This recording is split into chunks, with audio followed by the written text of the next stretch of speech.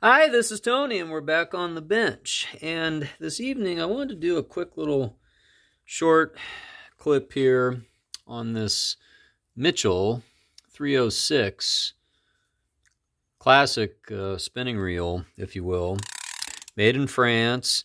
It's in beautiful, beautiful shape. And I've got a question for all the viewers out there, wondering if anyone can actually date this reel.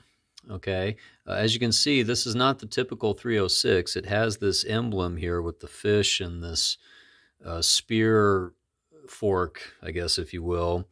And I have not seen many of these, and I don't really have an exact method for dating this particular reel. It does have a serial number on the bottom, however. It's 1130424, it looks like.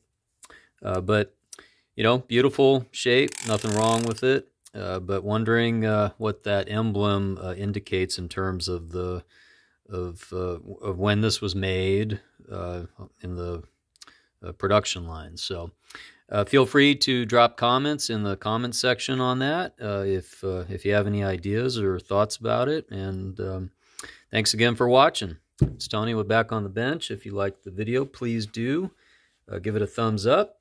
If you'd like to see more, please do subscribe. Make sure you hit the notification button, and we'll be seeing you next time.